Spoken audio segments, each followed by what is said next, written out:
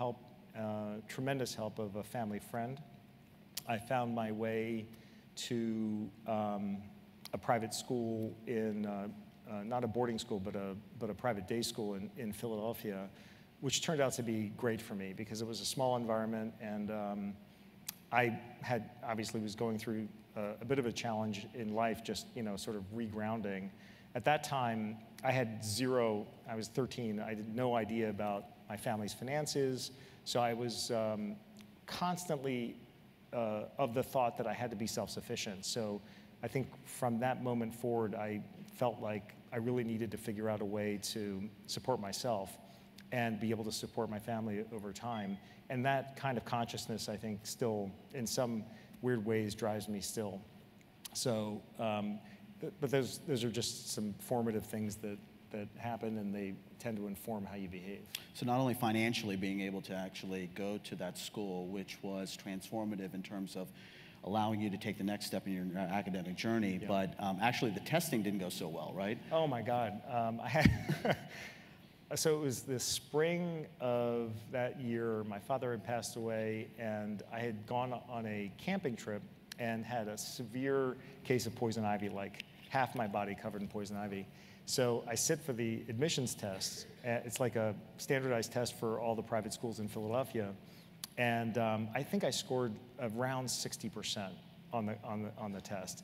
And the minimum score that the school that I ended up going to would consider was in the 90s.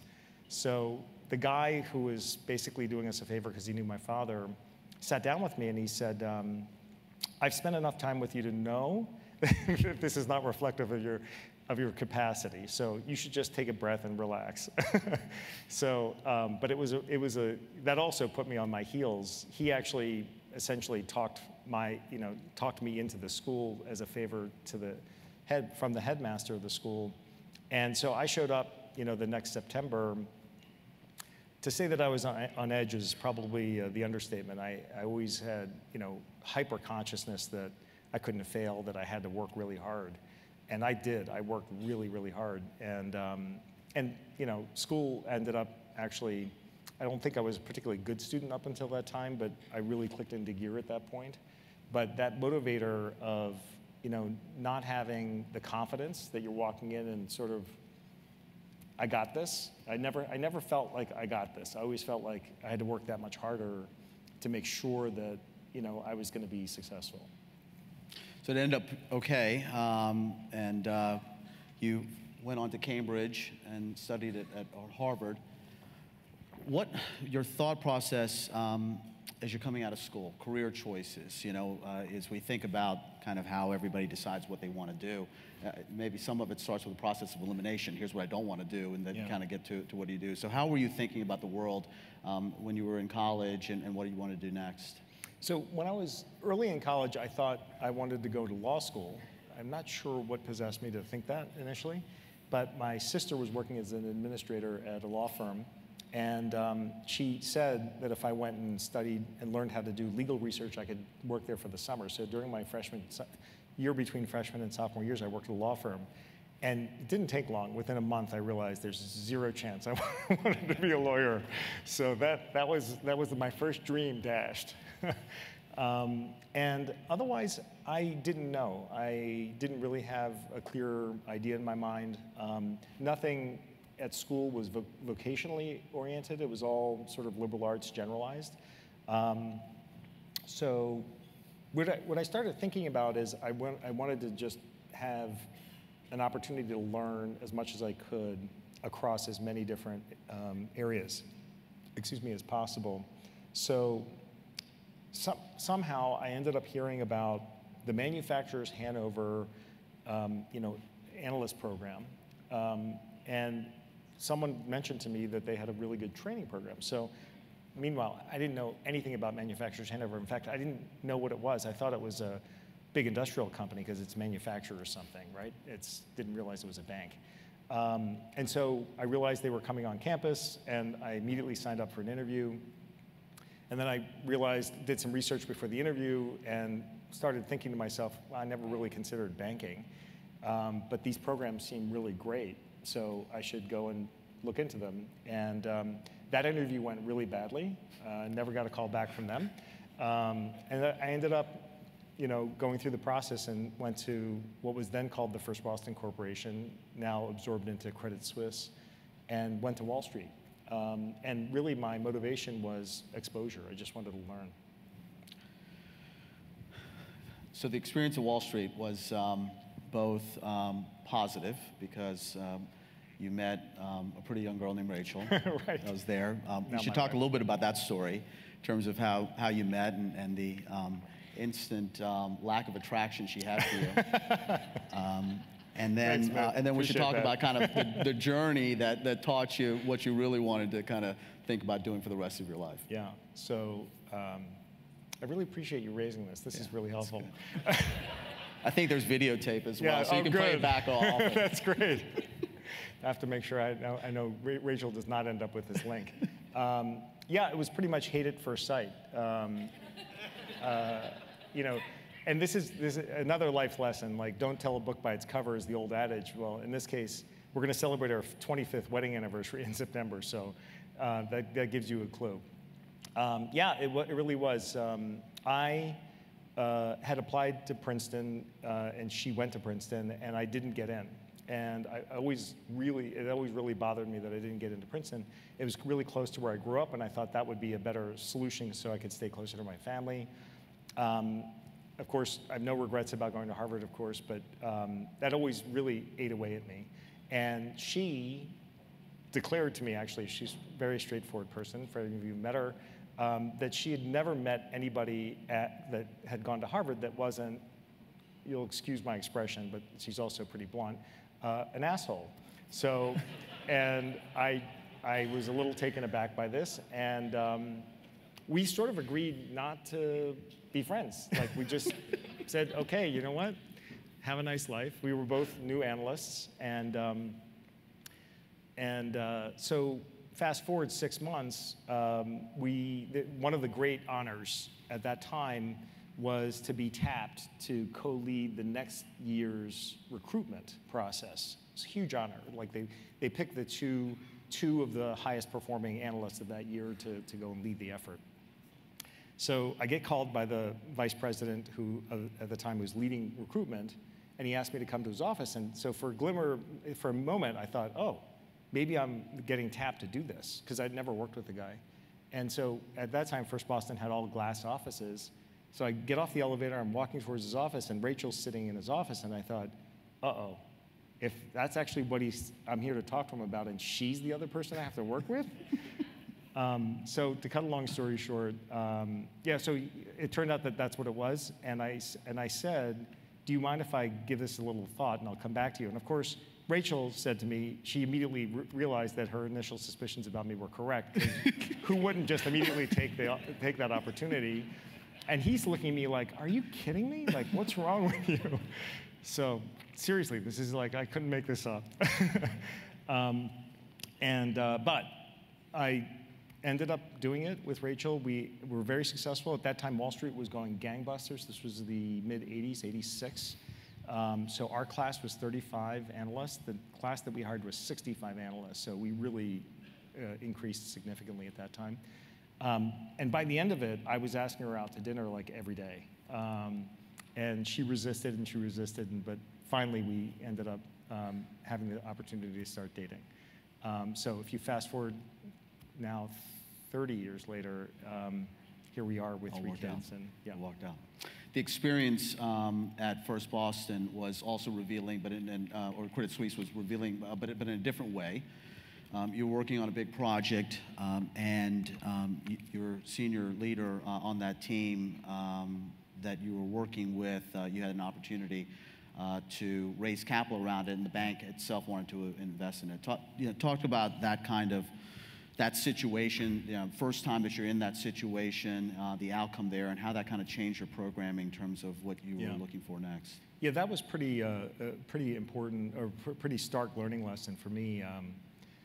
It was one of the first big deals I was working on. I was doing international corporate finance stuff, and we were advising a company, on a capital raising exercise, and the bank itself, as Smith just described, the bank itself decided that it was a really interesting investment. They wanted to make a direct investment, which meant that we, the banking team, had to go and present to the investment committee of the bank.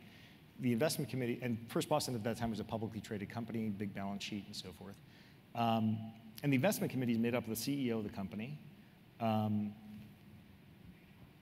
and several super smart people. They got like the head of product from capital markets, the head of M&A, the people who had the biggest brains pretty much were around the investment committee table. And there's one guy in particular who was sort of known as the boy wonder, brilliant guy. So me and the vice president that I was working for, we show up, and we present the deal, and this boy wonder starts questioning. He starts asking a series of questions, and he's raising stuff like concepts in corporate finance that I've never heard of because I'm like a year into my job, and I'm still learning. So what happened is during the meeting, he turns to the vice president. I was sitting between the vice president and this guy. And he turns to the vice president and he said, and he asked him a direct question about one of the financial attributes of the deal. And unceremoniously, the guy basically throws me under the bus because he can't answer the question. And it was traumatic for me because I'm sitting here with a room full of super senior people looking like an idiot and really feeling a tremendously deep sense of ignorance and resentment now because this guy just did something that I thought was really not just unkind, but like unprofessional. If you don't know the answer, don't blame it on me because how could I know the answer? So at that moment, I just like crystallized in my mind that if I ever had a chance to lead people or manage people, I would never treat them that way because it's one thing to have to work through a sense of confidence. It's a different thing to get thrown under the bus in a very sort of terrible way like that. So that left a huge mark in my consciousness about how to treat people who you're responsible for. And the second thing that came out of that was I thought to myself, geez, I never want to be in a position where I feel like I don't really understand the underlying concept. I really want to have a skill set that's rock solid, like complete foundational skill set. And so it was a very, very formative experience, pretty traumatic. But coming out of that, I had clarity that I did want to learn more, and I wanted to come out of whatever I did, so business school, with a rock solid skill set because I never wanted to be in a position where I didn't know. But I also realized at that time that I was just going to need to work that much harder to make sure that whatever position I ended up putting myself in, that I was prepared, that I had done all the work, that I had thought about all the different perspectives. And that's still with me today. I'm a little obsessive. I have a bunch of colleagues sitting here. They can probably attest to this, about really making sure that we've nailed down the things that we need to. Right, right. And there is thematically, as we continue with the journey, very important parts of that storyline that ties to exactly that. So you arrive at University of Chicago. Yep. The thesis, as we've discussed, is that this was a school that really had a significant amount of engineers that kind of matriculated there and right. kind of the process oriented. Give us kind of what's going through your mind as you arrive at University of Chicago, to get your graduate degrees in business and finance, and kind of how you're thinking about the next stage of your career. So I went to UC for the very reasons that we just talked about, which is it was really a rigorous program, very focused on skills development, not so much on, at that time, case study was sort of the flavor du jour, and Harvard Business School was famous for the case study method. And there's value in case studies, but again, from that experience that I described to you, I just didn't want to. I wanted to have the most solid skill set that I could possibly build. And so that's why I chose Chicago. And I really liked a lot of aspects of Wall Street, the deal aspects and the deal dynamic aspects. It's exciting. It's fast-paced. But the one thing that I didn't like as much and really wanted more of was real involvement in businesses, like more deep involvement in businesses and learning more aspects of business, not just financial aspects.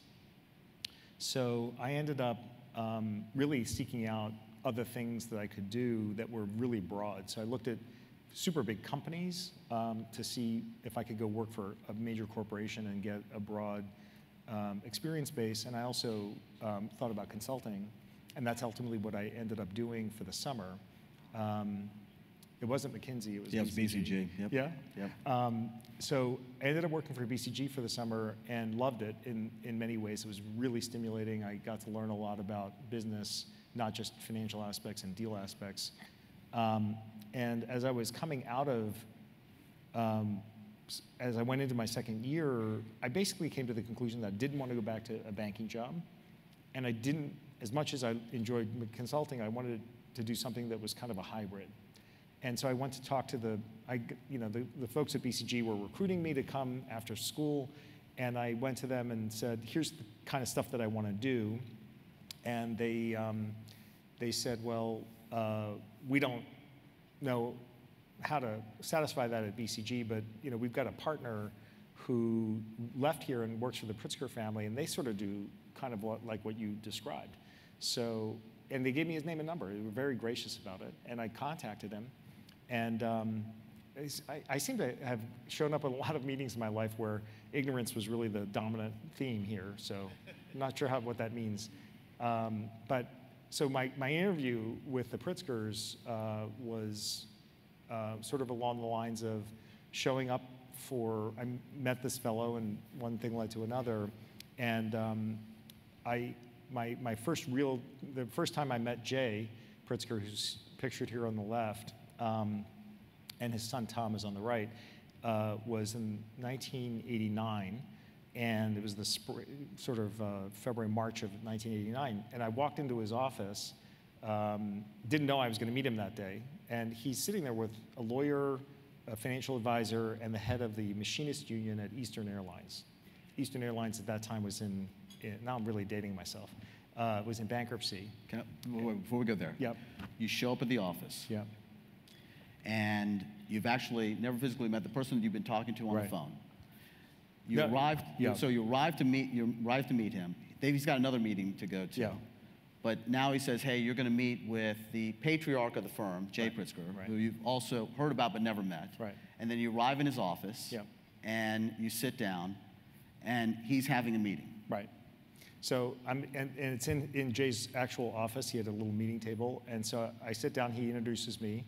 Of course, he's introducing me to himself for the first time too. So I sit through like an hour-and-a-half meeting, and they're talking about trying to convince Jay to sponsor a plan of reorganization to bring Eastern Airlines out of bankruptcy. And I thought it was fascinating, except I knew nothing about airlines. I knew nothing about bankruptcy. I knew nothing about unions. Never sat with a bankruptcy lawyer in my life before. And they speaking a different language, and it was wild. It was like, I don't know. I don't know how many of you know the original Star Wars movies, but there's that bar scene where you've got like really wild creatures walking around. That's what it felt like. So they left this stack of information, and so Jay gets up after the meeting's over. He said, Mark, just wait here for a second. He shows the other folks out, comes back, and says, so what do you think? And I said, honestly, I don't know. I have no idea. I don't know anything about the industry, so it's really impossible for me to say. And he said, well, that's okay. Why don't you take this and come back, this is on a Tuesday, and come back on Friday and tell me what you think. So that was my interview. So 3 days later, I showed up, and apparently I didn't completely embarrass myself because he invited me back. But that was a pretty stressful time. I worked pretty much nonstop from Tuesday to Friday, trying to learn bankruptcy and learn the airline industry all at the same time. But the one thing that was true is that it was super stimulating, so interesting, very complex stuff, and a really interesting, opportunity to sit with someone who's got a tremendous level of experience. So again, kind of dealing with that sense of ignorance, but also recognizing that it's very powerful force and it can be a really good thing. Ultimately, so it was very uncharacteristic. They never hired someone right out of school. He called a few references from my first Boston days that he knew personally. Luckily, I'd worked directly with them as opposed to just in their departments. And I got a job offer, and I took it right away, almost entirely because of how I felt about the people. It was a sense of family. So my family, my dad had his own business, my brothers have their own businesses. Virtually everyone on my dad's side of the family, all my uncles and cousins and so forth, all have their own businesses. So we come from a background of entrepreneurship, but also a familial environment where that family feeling is part of the business environment, and that's what I felt. And not to mention the fact that obviously they were super successful, and I got to work directly with them. It was kind of like an unbelievable opportunity. So lucky for me, I didn't completely fall on my face in assessing Eastern Airlines. So this was in 1989. Right. And you married the pretty young analyst from right. from First Boston in '91. There she is.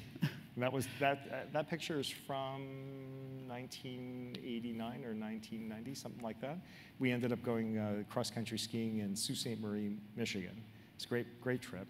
And we got married in 1991, so 25 years this year. So it's an important time of your life for a lot of reasons, right? You were meeting and indoctrinating really your family unit. At the same time, your career trajectory, and joining this family business with such a visionary leader like Jay. And kind of true to form, going back through the characteristics that you described, you feel honored to be a part of that organization. I think you probably left out that the Boeing exercise was only one of a few exercises that you actually had to go through before you got the job offer and got hired. Yeah. Let's talk a little bit about you're now there. You got married in 2001. 9/11 had dramatic impact on our country, on our industry. Certainly what is today Hyatt Hotels existed in a much different form during that time period. That's really kind of your first understanding of what was happening in the hospitality industry, right through that time period. Hawaii was, Yeah, so this is actually early 1990s, so the first Gulf War. Yeah. I remember vividly sitting, so there's a dining room in the office, and the Hyatt executives would eat there, and the family office people, those of us working with the family directly would eat in the same place. And there was like a completely shocked, environment. Like Hawaii was running in the 20s in terms of occupancies, and because the Japanese government had basically banned travel, and it was a really tense time in the world.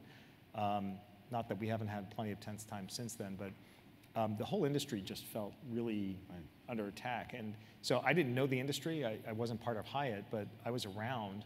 I think that it was interesting to actually be aside that or abreast of that as the company worked through what they were going to do and how they were going to approach that kind of environment. Right. Your first deal that you had the ability to kind of lead, that was also a transformational event for you. Yeah. Talk to us about that. So it was we did many different things in the family office. So we had a big portfolio of companies that we oversaw, but we also invested a lot in new companies. And a deal came across Jay's desk, and he gave it to me to pursue. And it was the deal was to joint venture with an Israeli company called Israel Aircraft Industries. They had just developed a new business jet, which today is owned by Gulfstream and the G280.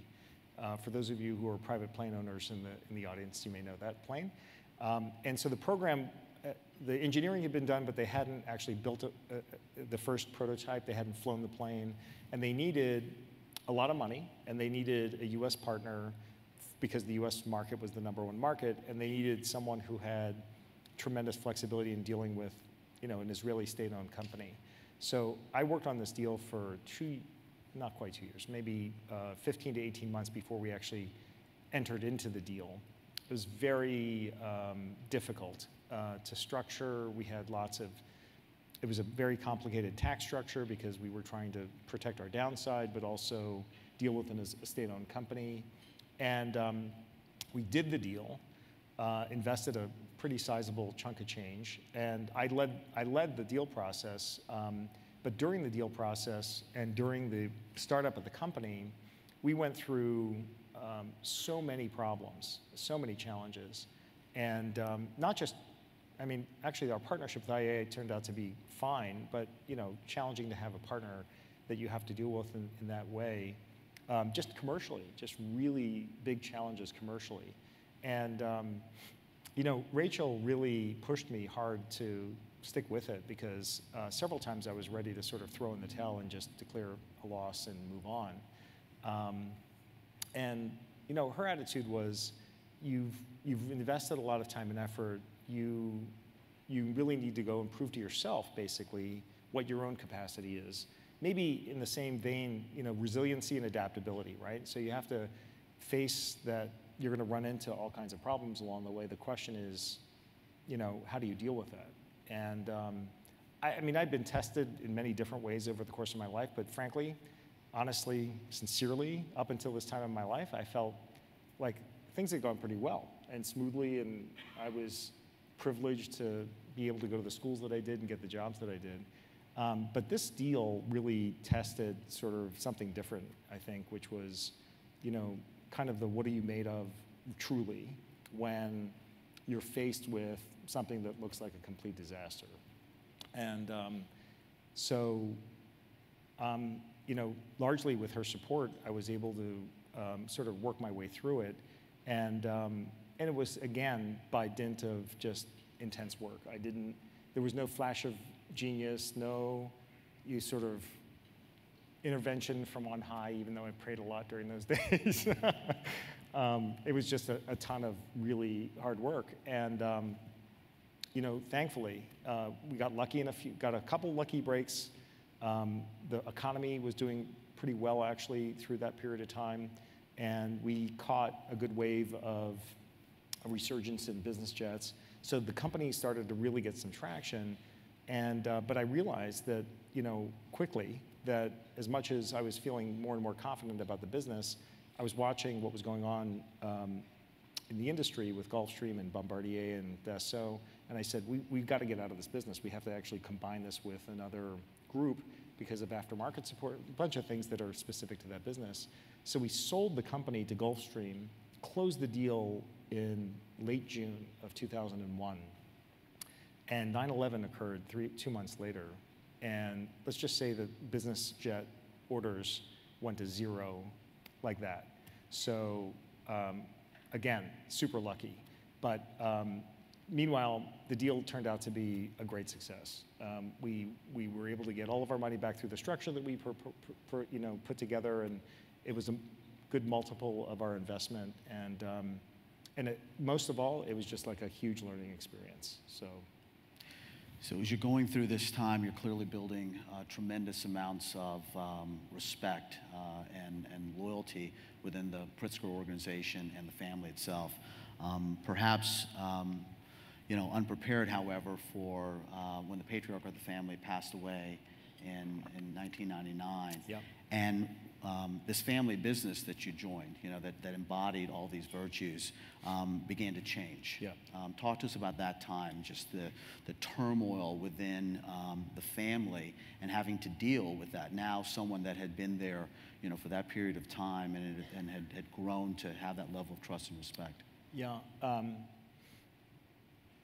I guess, there's no substitute for experience, shared experience. So I think having lived through that business jet business deal and a bunch of other things that also happened around the same time, I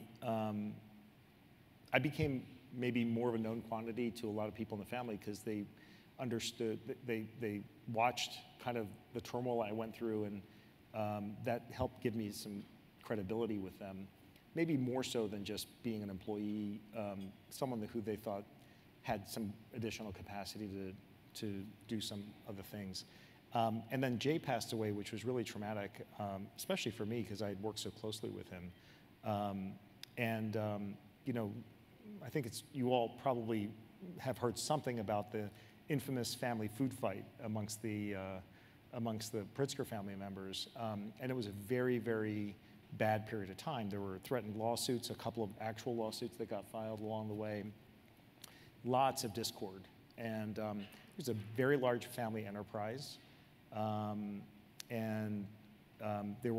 was a mandate eventually to break this up and give people liquidity and give people an alternative to do something else, which really was hard because Jay's whole ethos and his whole attitude was about collective. You know, this is about one family, we're gonna work together, we're gonna end up being together.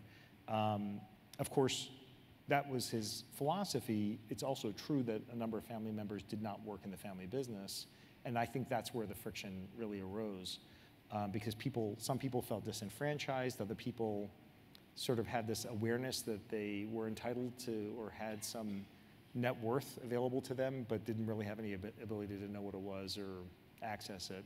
So all of those forces came together, and we ended up coming together to basically break up the family enterprise over a 10-year period. And that deal was signed in 2001. And my group, the Pritzker organization, went to work kind of unscrambling this gargantuan egg. You know, it was like, how do you separate a couple hundred companies that had been put together over 50 plus years?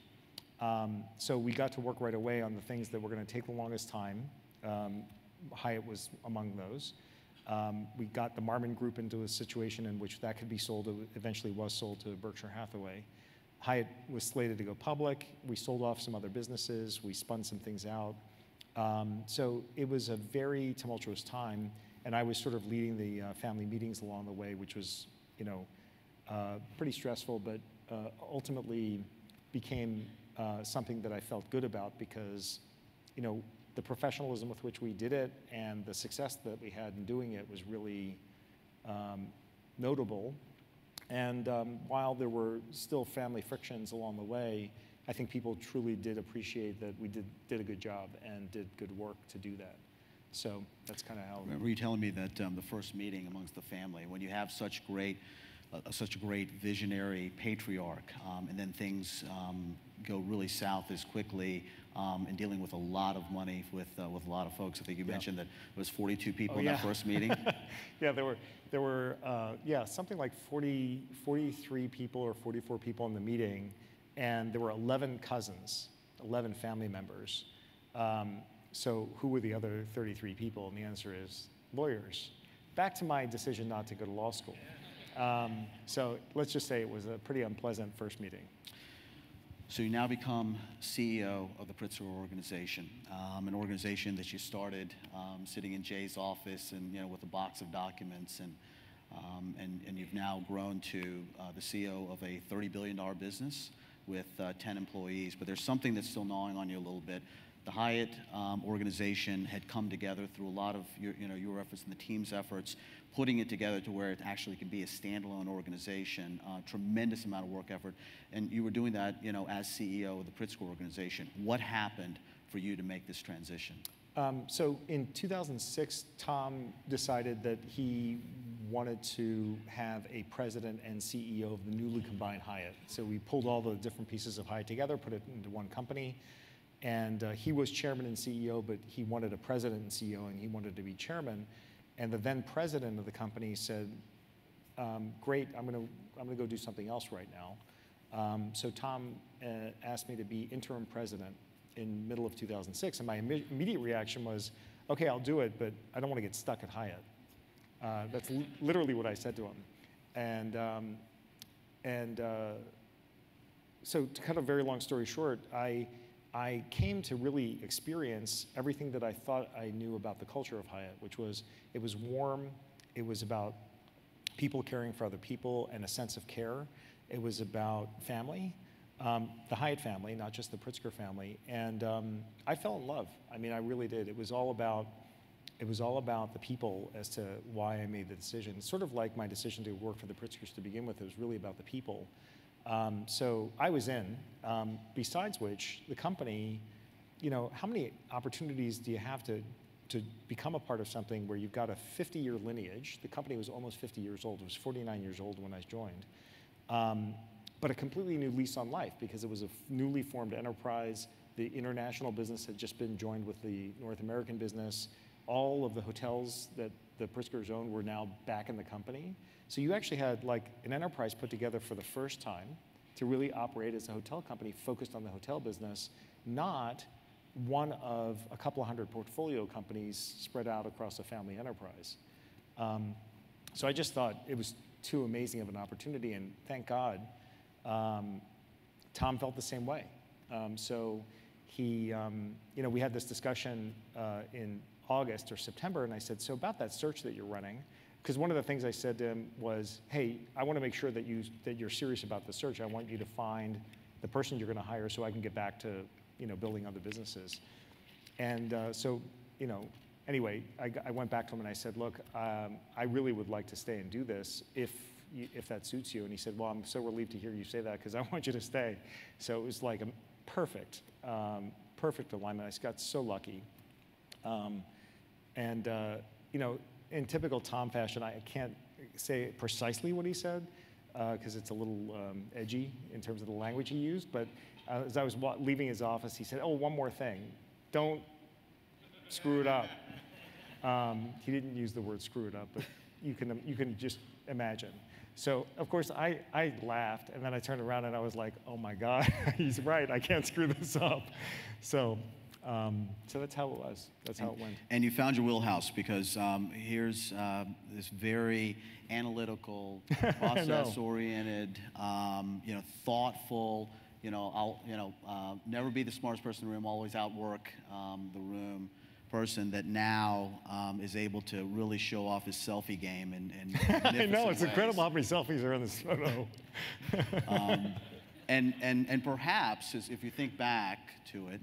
The experience at Credit Suisse in that room, thinking about leading people, entering into a family business that was driven by such a visionary patriarch that had been so successful, and seeing that get broken up for reasons that gnawed at you, made you find yourself in this people business. In this people industry, and being able to really connect all the things that were in your heart and in your mind together in one place. Yeah, I never thought about it that way. Honestly, that's true. It shouldn't surprise me that I'm so in love with the business and with the company because you're right. It really is. It feels like home from that perspective because it is about the people. I never put it that way or thought about it that way, but you're absolutely right. You've been a great shrink through this whole process, by the way. I have to tell you. I appreciate that. I really appreciate it. Yeah. We'll go have beers later. We will. I'll need them. So let's get to what I think you and I spend the most amount of our time talking about, right? Which is our greatest responsibility, our most wonderful moments, and truly what we want to be known for as a husband and as a father, for you, for Mara and Lena and Leo. Talk about your family. Talk about how it has been for you to be all of those things through your career, through your life, and kind of what really that you want to leave behind. This is my family. I have 2 daughters and a son. This was taken probably 3 or 4 years ago. We tend to do adventure-style holidays, vacations. So those black weird things that we're wearing are spray skirts for kayaks that we were in. So we were on some river, risking our lives, probably a little bit too much in that case.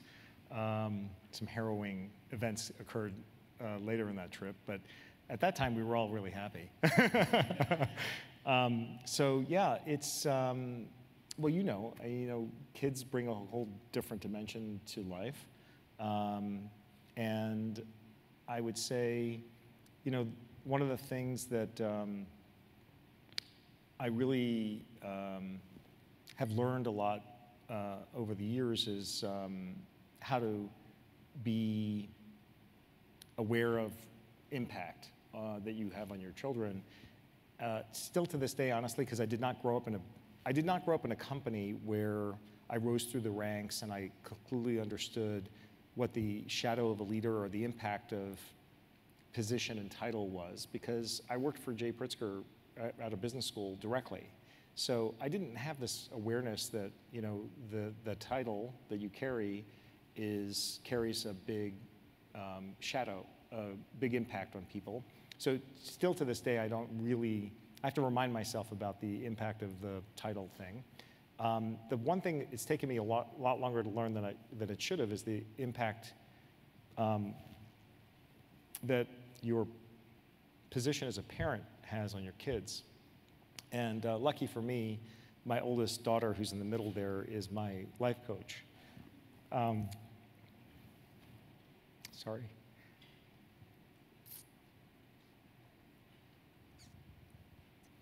So I've gotten a lot of feedback from her over the years, which has been great. But you know, you really you come to appreciate how things that you say or things that you do set a strong example for them. So that's really my learning, and I'm still learning it today. But also, it's the most enduring and lasting impact because they're going to go on and have their own lives, and whatever they picked up along the way will continue to resonate. I mean, frankly, it's sort of like what we've been discussing today, the stuff that I sort of learned from my experience with my grandparents or my parents or that guy at First Boston who I will never forget for bad reasons, but also good reasons. These things are lasting. You know, they do persist through your life. And I think unless you really remind yourself of that, it's really easy to sort of be a bit unconscious about it and not really stay tuned into what impact you do have. So I completely agree with what you said. The first word you used when you described it was a big responsibility, and I think that's true. I don't necessarily feel like they're not self-sufficient, but I feel like how I show up as a human being really matters in their lives and will matter to others that they come into contact with. So anyway, it's been a tremendous blessing. I just really, for any of you who are thinking about having kids, do it. I promise you, you won't regret it. Mara gets back. She's actually just landed in D.C. Mark has not seen her for 8 months because she did a study. That's why I got choked up. I'm sorry. I've not seen Mara. Mara is my oldest, and she's been away for 8 straight months. And she landed in Washington, D.C. I talked to her on the phone on the way here. So as soon as I'm out of here, I'm on a plane to D.C. to see her. So it'll be great.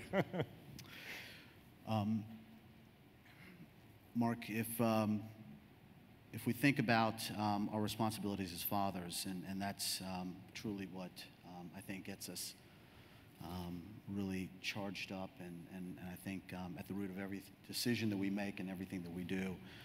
You lost your father when you were 13 years old, and you had the great benefit of having this wonderful family support, those that took a chance on you, your grandfather and grandmother that were in Waterton, you know, but you didn't have, you know, your dad by your side, but you know what it is to be a father, and you know how your family unit really gave you the foundation and the inspiration to lead, you know, such a wonderful life that mattered. And you've got these, you know, beautiful kids and a loving wife. If you were able to have a conversation with your dad, you know, what's that conversation like that you think that he says to you, you know, when you talk about being a father? That's a great question. I think, in truth, we had pretty different life experiences, and you know, he built his business from scratch and worked his tail off his entire life, and provided great things for our family. And I feel like I've got that same work ethic. So he probably first and foremost would say, are you paying enough attention to the work-life balance? And great that you got great work ethic, but are you really paying enough attention to balance and to what cost there is to having too intensive a focus on work? And this may sound like a cop-out, but in some ways, it really is kind of the way I was wired, and by virtue of the fact that I was I never felt like I had everything under control ever. I always felt like I had to put in the extra hour, make the extra effort. So it's really just how I'm wired. Now it sounds like an excuse, and it sounds terrible when I say it that way, but I think he would probably talk to me about that. I think, and Mara has helped me really appreciate that from a kid's perspective. She's wise way beyond her years, and the impact that it has on her, but also Lena and Leo. And it really requires you to sort of be present and really present when you're with your family, make the most out of the time that you've got together, and really make it a priority. So I think that would be the main topic of discussion. I know you'd be proud. Thanks. As are we. Thank you. Much love, brother. Thank you. I really appreciate it. Mark Hoplamazian.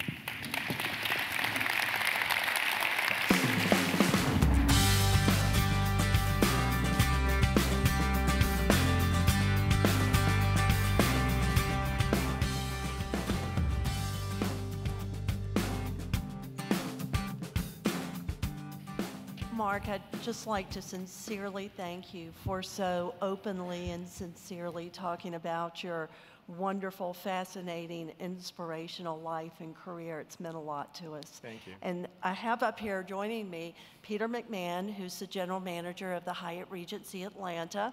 He's also a very big supporter of the School of Hospitality, and on our industry board, we'd like to present you with a token of our appreciation. Thank you very much. And thank you again. Thank you very much. Appreciate it. Thanks.